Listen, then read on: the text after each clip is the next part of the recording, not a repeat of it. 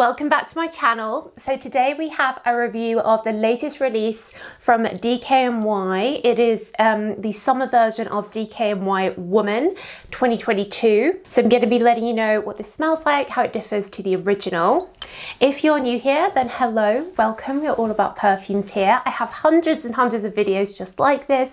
I try and review all the new releases.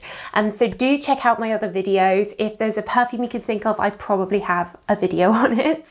And if you are a regular viewer, then do check to see if you're actually subscribed and turn on your notifications. And don't forget to support my Kickstarter campaign for my fragrance that I am creating. Link will be down below, along with the link to where you can buy the new DKNY Woman 2022 for summer. And I'll put the links to UK, Europe, North America, Australia, as and where it's available. The DKNY Woman, the original one, can you believe, came out in 1999. So it's over 20 years since the first version of this came out. Isn't that crazy? I think that original version might be discontinued, and instead it's DKNY Woman Energizing, which it comes in this transparent bottle just like the original Woman. And it also is that same citrus fresh scent that the original Woman was.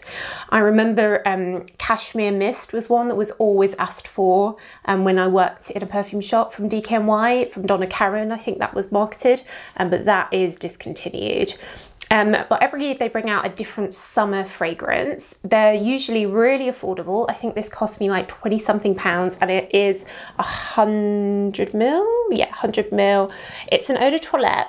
So it's definitely made for hot summer days when you just want something fun, pretty, summery, carefree. And you could just go through your 100 ml this summer and not stress because it's only 20 something pounds. So I definitely like the smell of this. It is an orange blossom perfume and blackcurrant. So those are two of my favorite perfume notes. So you can see why I like it. And there's a little bit of cashmere in actually. You get the oranginess of the orange blossom, but it's floral, it's feminine. And then the blackcurrant, but the blackcurrant isn't sour and it isn't too, it's not like a strawberry either. It's quite a warm blackcurrant, warm fruitiness. So it does definitely smell classy. Like you could definitely wear this to the office, to serious occasions. A lot of the summer limited editions tend to be quite like tropical, which reminds me more of like vacation, not really serious. But this, I think because of that orange blossom, you could definitely wear it to like any occasion. It would be appropriate. It's just a pretty feminine smell. It's definitely light. Like I'd recommend quite a few sprays, spray it in your hair, and you're gonna wanna top it up. But for that price, you don't mind topping it up, right? And it feels pretty durable. I think you could definitely carry this around. It wouldn't break. Yeah, in terms of lasting power and projection, it's definitely not great for either.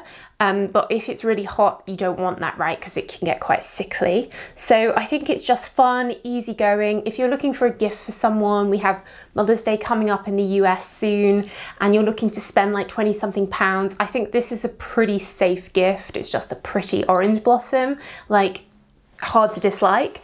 And you could also use this to layer on top of other orange blossom perfumes to add something a bit more, to add that blackcurrant. So, you know, you could layer this on Elie Saab, Armani My Way, the Volce Viva from Valentino, like any of those. If you just wanted to add a little twist to it, you could mix it, or wear this during the day and then one of those on top in the evening would work fine as well. So I think it is Soki approved. It's not memorable, it's not groundbreaking, it's not different, but it's nice, it's pretty, it's inoffensive, and it's good value for money for 100 ml. So any DKNY fans, if you like your lighter fragrances, if you like the original DKNY Woman energizing version, then you'll probably like this, and you can mix it with that as well. So yeah, guys, let me know what your favorite is from DKNY. Were you a fan of the cashmere one? Like, which one did you like from the discontinued ones as well as the current ones? Let me know in the comments. I do read all your comments. But that's it, guys. So thank you so much for watching, as always, and I will see you in the next video.